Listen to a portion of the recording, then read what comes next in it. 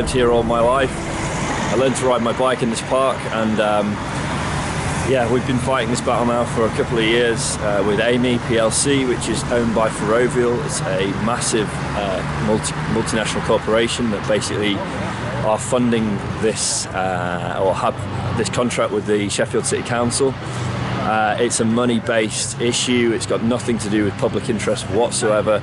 Labour City Council have done nothing about this, including Councillor Terry Fox, who's basically, as far as I'm concerned, completely absolved himself of any responsibility or duties on behalf of the people of Sheffield and people who are trying to protect these trees. So I arrived this morning around about 8 AM. There was already people here at 5 AM on behalf of Amey PLC, guys in the jackets that you see behind me, and essentially they have been removing people's cars. Apparently they knocked on their doors to do so, but at 5 o'clock in the morning, obviously a lot of people didn't answer, and they actually dragged their cars out of the way without even any consultation. There was no forewarning, none whatsoever, and they've basically been cutting the trees down since then.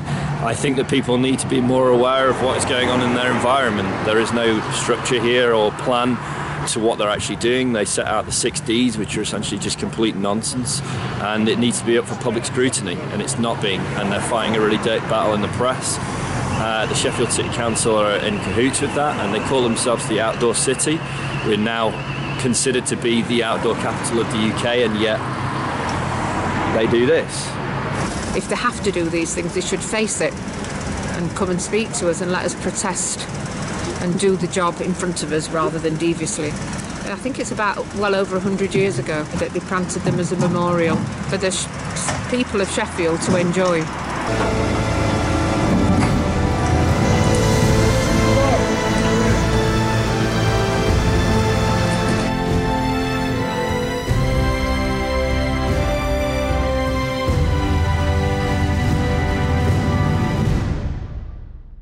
I think it's vested interest in business that's running this town. I think that the contract between Amey and the City Council, which we're not allowed to see.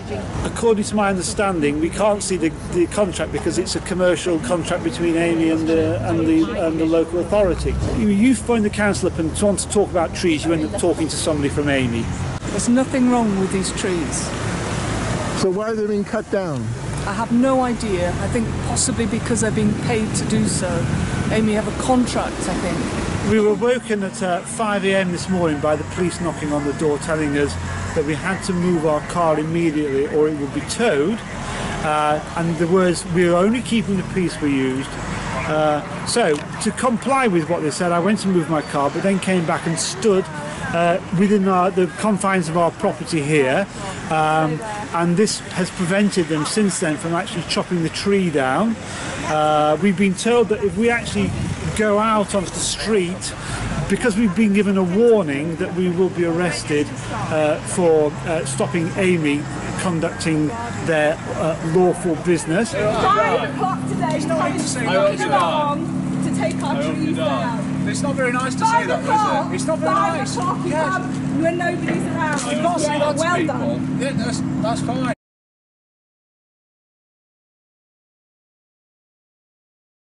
How many people were arrested?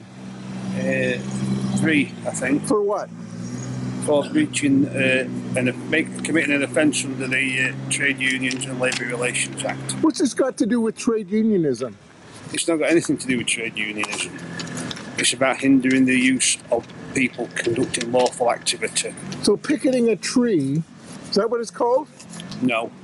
The council run the town. So the council is running this town. They're the ones who gave you approval to do this.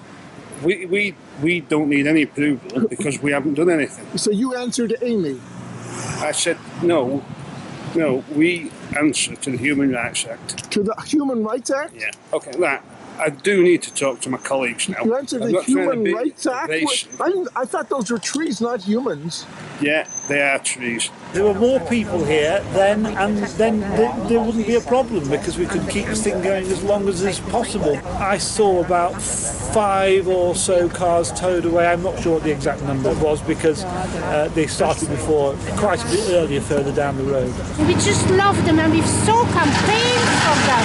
Oh, well over a year. We've been to meetings and things, and people have brought proof, you know, the research that they've done in these trees are still strong and good. And they let us have the meetings. I think it's absolutely appalling that they should take these beautiful trees down that's been there 80 years.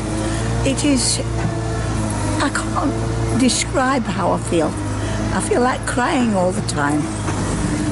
I mean, what's the council thinking about doing things like this when they've got so many other jobs to do? And it must be costing a fortune, all this. The council, I mean, it must have cost hundreds of thousands to get all this and all the cars moved. It's horrendous. These trees were paid for by the people of Sheffield and the industrialists for pollution. And what have they done? There's the bats live round here. The bats live off the aphids. The birds, I mean, it's just, I just sit and watch the birds in the trees and everything going off. And they're so beautiful.